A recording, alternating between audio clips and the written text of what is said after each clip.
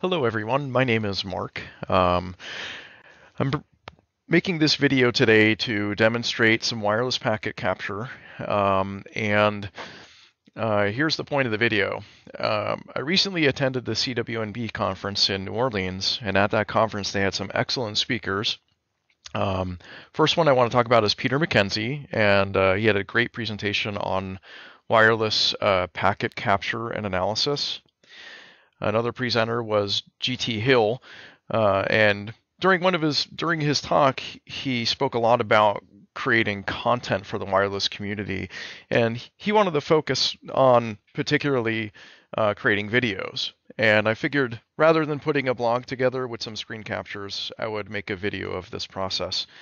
And another person I want to talk about, not a presenter at CWNP, but a resource to the community, is Mike Albano, and he's put together this page here, which is a list of the capabilities of popular wireless clients. So to contribute to this list, you have to do a packet capture of an association request from a client to an access point. And I recently got a new smartphone, a Motorola G4, and I wanted to see what it does and what its capabilities are. So here we go. So I learned what you can do with Cisco access points is you can put them into what's called sniffer mode, and you could have over-the-air packets directed to a capture device. So let's take a look at my wireless controller.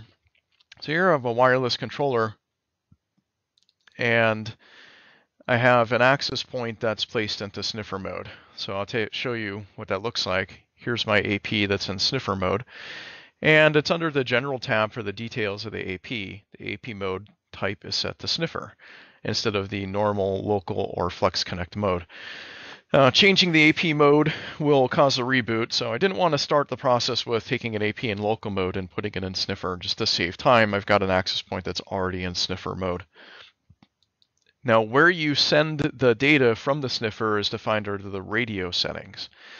So I'll take a look at the 5 gigahertz side here, 802.11a, n, and AC, and let's find that access point again. Note that when the AP is in sniffer mode, it doesn't run clean air. Go to configure. Okay, so I've got sniffer channel assignment. You can enable it by checking the box here.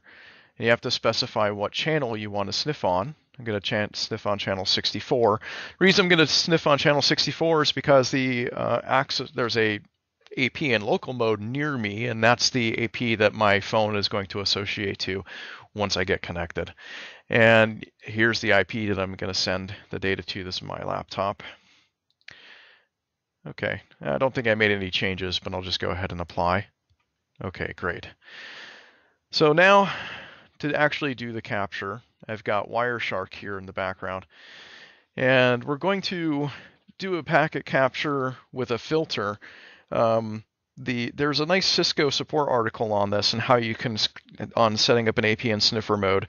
And the data stream comes from UDP port 5555, and it goes to UDP port 5000. So I can just filter out just that data by putting in the capture filter UDP port 5000. And I'm going to capture on my Ethernet here.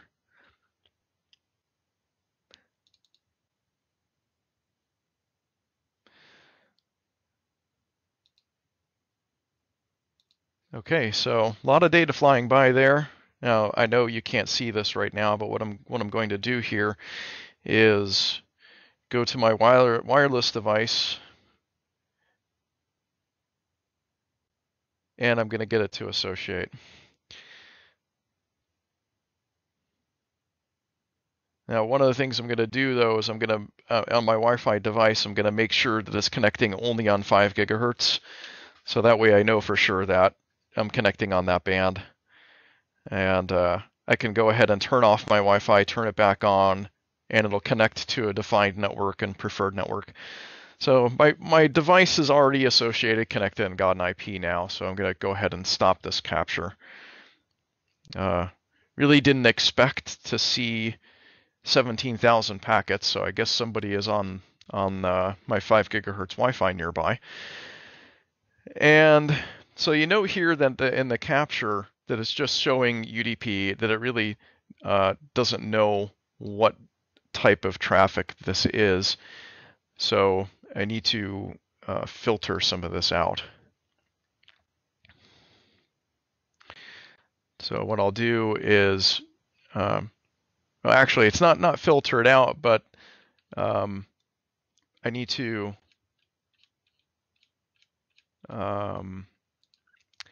decode it properly. So here's a frame that looks like it was captured as a result of the Wi-Fi traffic because it's from port 5555 to port 5000. I'm going to right click on that packet and go to decode as to get Wireshark to display this as an actual 802.11 frame, and change it from none. And from the Cisco support article, I learned that what I want to change this to is the protocol peak remote. I'll OK it. And now you can see, oh, that was a beacon frame from the access point. So still, I got 17,000 packets to search through here, so I need to utilize a filter. So I'm going to go to a display filter and click on expression here in Wireshark, and it brings up the expression builder. So one of the things that you see here is 802.11 for wireless, but this isn't what I'm really looking for. I think it's going to be IEEE 802.11. And if not, we got a shortcut that we can take here. There it is, 802.11 IEEE 802.11 wireless LAN. And we're going to filter for a particular type of packet. So we want to see WLAN, pardon me, just got to scroll. Frame control field. And we have WireLAN frame type. And we also have under that wireless WLAN type subtype. So I'm going to build a filter on WLAN frame control type subtype, and I'm going to look for an association request.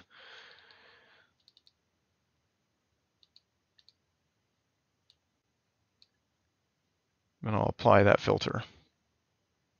Yeah, there we go. So out of all those 17,000 packets, there was only 2 of them in my field here that were an actual association request. And here's my Motorola G4.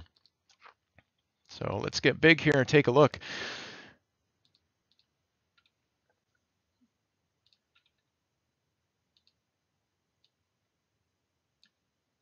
And this is where we can actually see the information about the client that would be useful in Mike Albano's clients page. See the supported rates, transmit power capability, minimum 13, max 17, the supported channels list,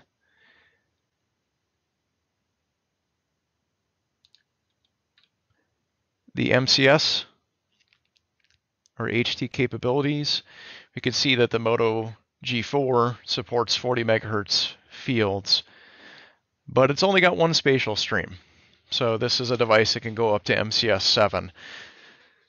So now what I can do is I can export this packet capture by going to File and say Export Specified Packets, and just change my field from make sure that this radio button is selected to displayed and not all captured packets, and just give it a name.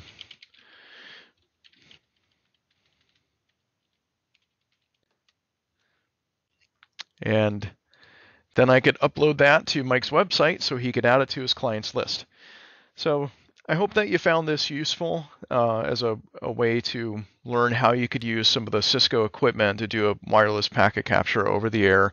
I know that I was really surprised that this capability was in there, and really excited about the ability to do this. Thanks for watching.